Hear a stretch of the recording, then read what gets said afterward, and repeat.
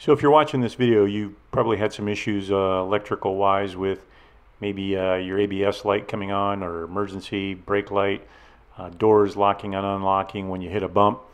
I did a little research online, found a couple of helpful videos, and I went ahead and made the repair on my own vehicle. So one of the first things we're going to do is we're going to go ahead and start the vehicle and see what happens here, what signals or what alarms I may get that come on.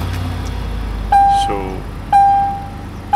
everything seems to be functioning normally. I do have, it looks like the ABS light is staying on, and that's just been happening recently too. Check washer fluid, however, that's been ongoing. I think I have a bad sensor. That's not part of the issue that I've been having. Air conditioning is on and blowing cold. No issues right now. So let me roll up the window here. Maybe you can see a little better. So I'm going to take it down the road, and as I get to a certain section where I hit a pothole or something on the road that jars the car a little bit, we'll see if I can duplicate those symptoms. So shortly after leaving the house, the ABS light did go off.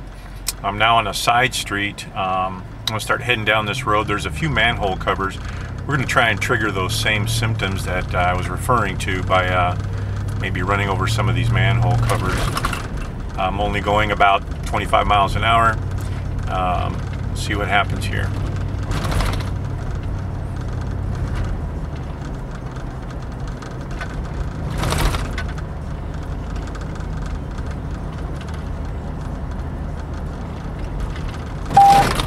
There it goes. So the doors did unlock. You notice the service brake system came on. I have an alarm going off. The AC is still working though, and all of the gauges appear to be working.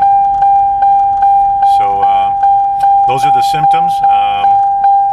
We'll see what happens after we replace.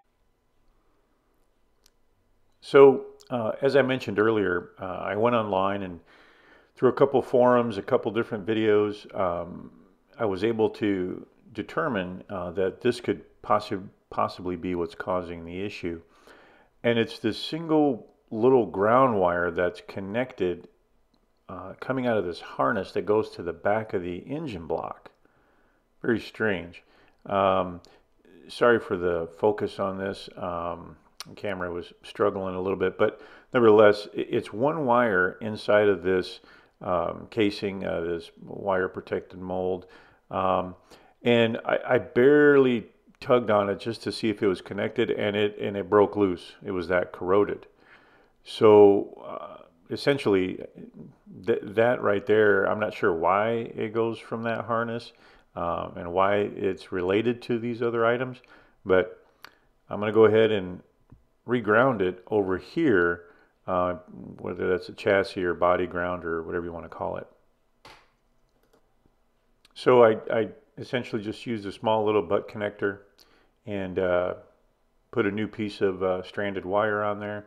I believe I used 16 gauge. I tucked it all back into this casing and then taped it, kind of sealed it shut, and then ran it behind where the manifold cover would be, the plastic cover. So here's the end result, the finished product, what it looks like.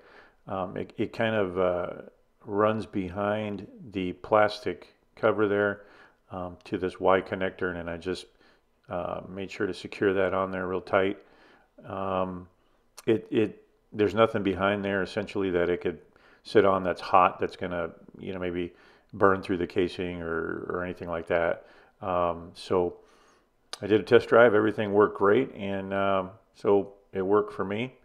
Hopefully works out for you. Good luck to you. Thanks for watching.